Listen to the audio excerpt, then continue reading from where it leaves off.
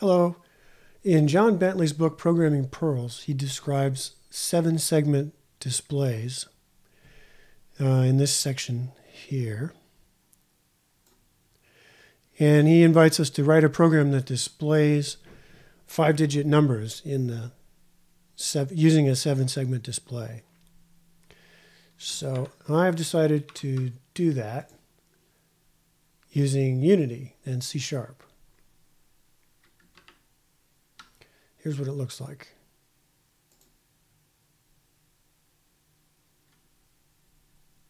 Right now, it just shows a new random number every second.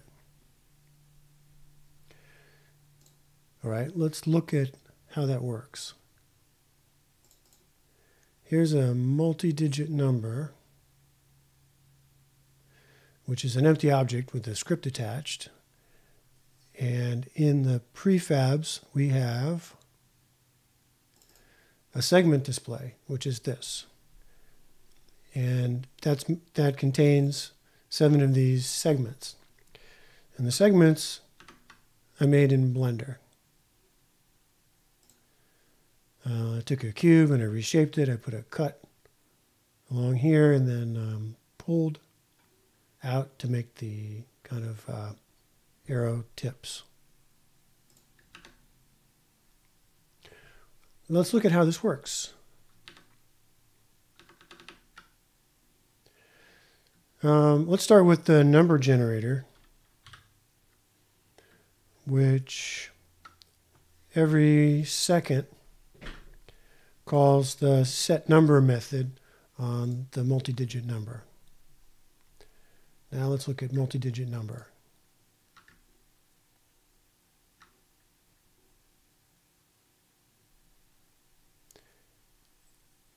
The purpose of this is to manage one or more of the 7-segment displays. So we have the prefab here. And then we have a variable that says the maximum number of digits. And then this displays array is created by going over from 0 to 1 less than the max digits and instantiating a segment display for each digit and positioning them all along the x-axis, separated by horizontal spacing, which is just the bounds of the mesh with a little spacing. And then there's the setNumber method, and that's where it goes through each of the 7-segment displays that make up the multi-digit number. And if we have already presented a 0 in the rightmost digit, then we'll turn off the rest of them. Otherwise, we extract the rightmost digit using the modulo operator. So digits modulo 10 gives you the rightmost digit. And then we set that digit in the particular display. And then we do an integer divide on digits to just shift the decimal digits to the right by 1 column. All right, now the 7-segment display itself.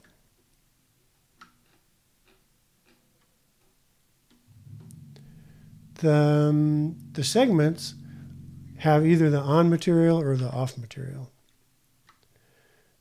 And so here's a segment. Let's see, the materials. That's the off material down at the bottom here. And that's the on material. And we have 7 segments. This shape class I'll come back to in a moment. And this is how the book numbers the segments. So the horizontal segments are 0, 1, and 2, and then 3, 4, 5, and 6. And the digit 0 has every segment illuminated except number 1, so except for that center segment. And the digit 1 just has 4 and 6 lit. So you get the idea of how this block of code creates the shapes made up of segments for the numbers 0 through 9. Okay, well, how does it work? What is this new shape thing, and what's the constructor? Let's look at this now.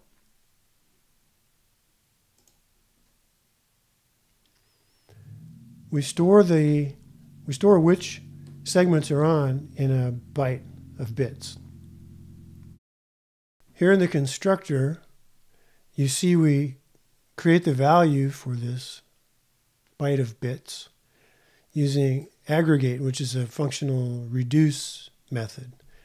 And we start with a 0, and then for each one of the segment indexes that are passed as parameters, so for example, in the case of the shape of the number 0, it's 0, 2, 3, 4, 5, and 6.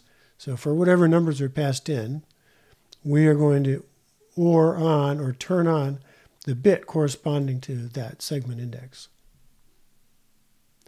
And then later we want to know whether the particular digit has a segment with the given segment index. That's what this method does. Okay.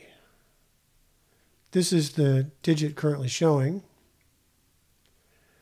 This function sets a digit, calls light segments. I guess we'll look at that next. So here's light segments here. And this goes for every segment. It gets the renderer, the Unity component that has a material. And then we determine whether the segment is on. And if it is, we set the material to the on material, otherwise to the off material. And then turn off just sets all of those renderers to have their material be the off material. And then in awake, that's where we find the segments game object and get all of the renderers underneath it. Get the renderers in all of its children. So let's just show you that here. So here's the segment display. Here's the segments game object. And then all of these game objects underneath have a renderer, in this case, a mesh renderer.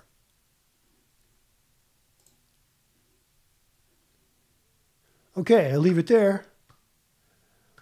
I like solving these kinds of puzzles, and it gives me a chance to play around with Unity some more and learn some new things. See you next time.